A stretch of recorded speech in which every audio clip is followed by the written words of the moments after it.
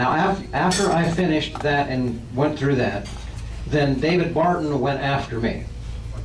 And then David Barton, well, I had a two-part presentation, once that day and then the day after, and so did David.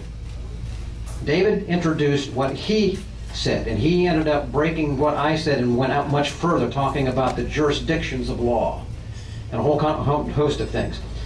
You're going to watch 8 minutes now of what David did as an introduction, and you can see how it built off of what I said, and then when I'm going to come back with the conclusion, we'll take and wrap a lot of these things together. Let me begin by making 3 points. И начну с нескольких пунктов. The first is, if I say anything to offend you, please forgive me. That is my cultural ignorance. It is not intentional. И прежде всего прошу простить меня, если я буду делать определенные ошибки, связанные с незнанием вашей культуры. Second, I will speak from the standpoint of a minister of the gospel who's also been involved a long time in politics. Второе, я буду говорить с точки зрения служителя Евангелия, который долгое время был вовлечен в политику. I carry the viewpoint both of the church and of the state. И я знаю, что здесь представители и церкви, и государства. The third point is I'll also speak to you about biblical principles. Также я буду говорить и о библейских принципах. Those principles are biblical principles of government, but I'll show you how they're illustrated throughout history. Это библейские принципы управления, но я покажу, как они проявляли себя на протяжении всей истории. There are times when I will use American examples.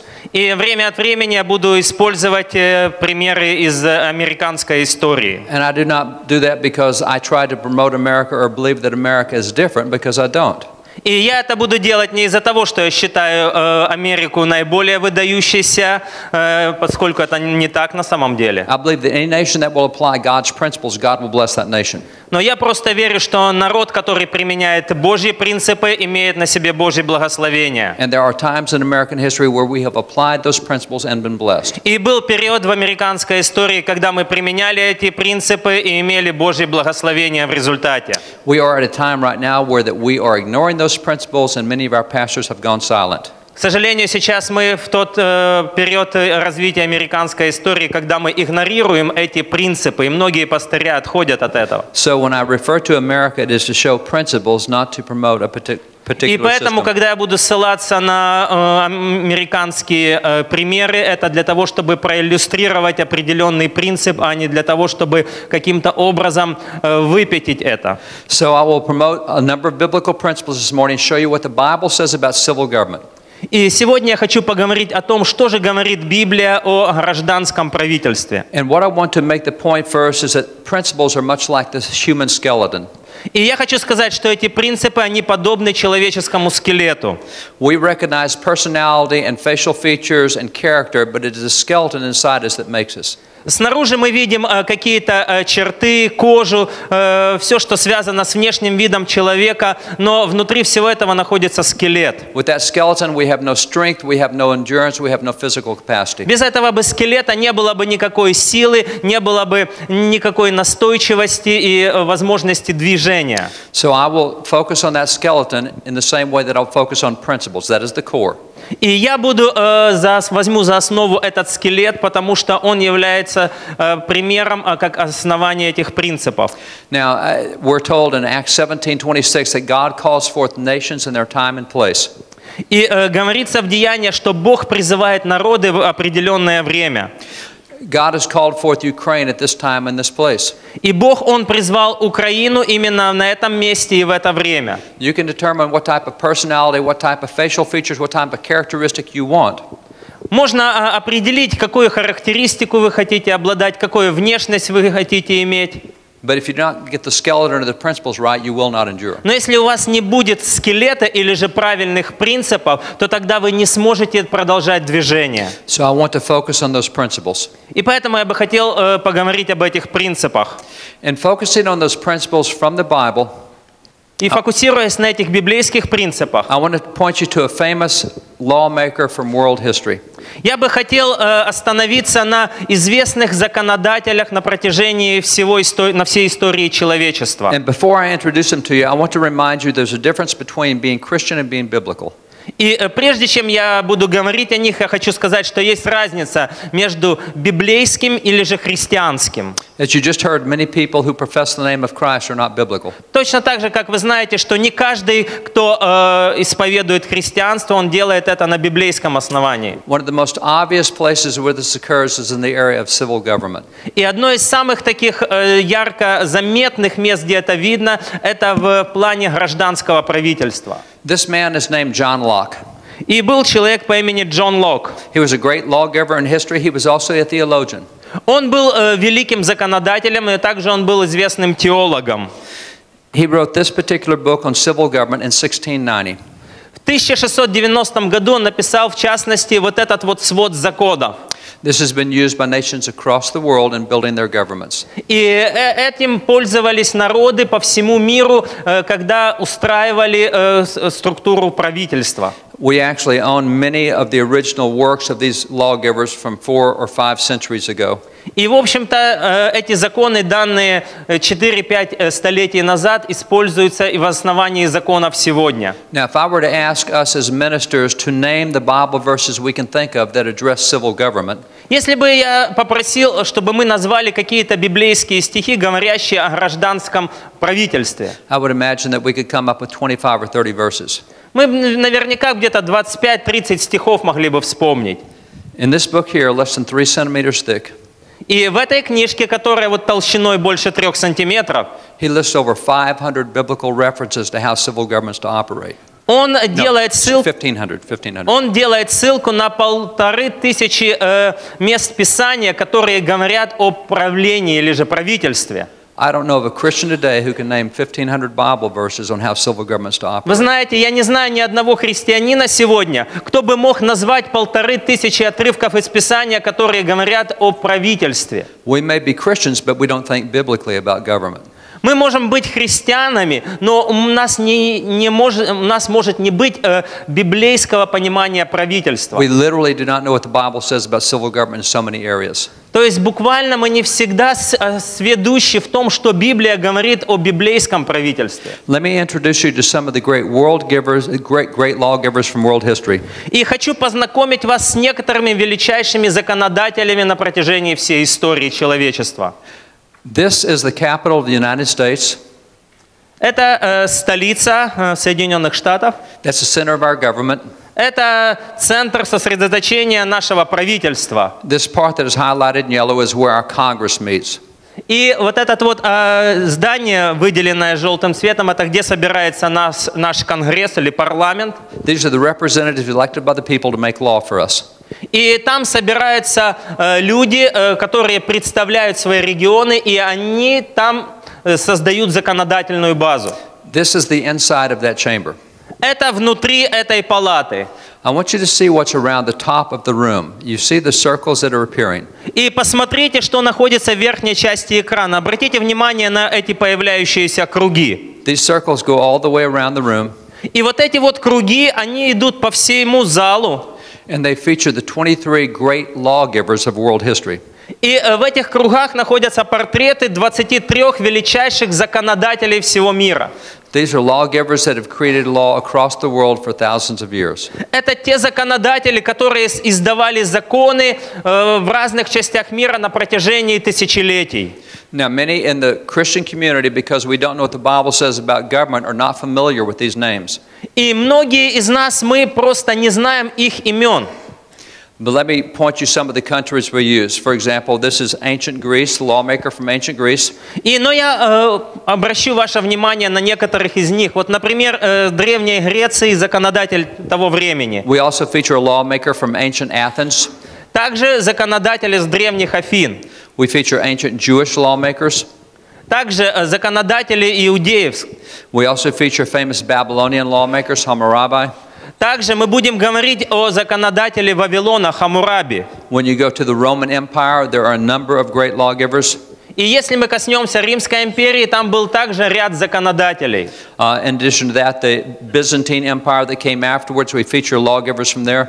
И также в Византийской империи были выдающиеся законодатели. As you move into the Ottoman Empire of the Muslims, we feature great lawgivers. Также в Османской империи были выдающиеся законодатели. From across Europe, we feature lawgivers from Spain. В Европе были законодатели, выдающиеся в Испании, Feature lawgivers from Holland. в Голландии. Actually, this is the book of that great lawgiver in Holland. This is about 400 years old. И вот этой вот книжке где-то 400 лет, это книжка свода законов голландских законодателей. We feature lawgivers from England. Также законодатели Англии, We feature lawgivers from France из Франции and the United States. и Соединенных Штатов. And probably the lawgiver that has the greatest impact on shaping the world has been Moses. A lot of information. That was only 8 minutes. But what David then did was walk through and demonstrated from history how the greatest influence on all governments, free governments, was Moses the lawgiver. And that's where he was then starting to go from there. And of course, that is the underpinnings of Western law. Those were the underpinnings of what we've come to enjoy. Now, what we were trying to do there with these pastors and government officials was to give them the principles tied in with history so they understood very clearly, as our founders did, that it didn't just come up out of somebody's head on the moment. This is history. You learn from history. Some governments failed. Some civilizations succeeded. Some didn't. But those that did had very common principles that they employed. That's what David said. We're talking about principles. So when we were there, I did not talk in terms of follow our example because we had it and you don't. That's not what David, you heard him what he said. We didn't do that.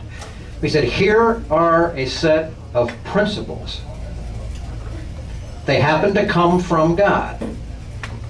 Moses, the greatest lawgiver, from which came the 10 Commandments and all that underpins our law. That wherever they are employed, anywhere in the world, at any time, a nation that does that will succeed and will prosper. And if you reject them, you will get the opposite.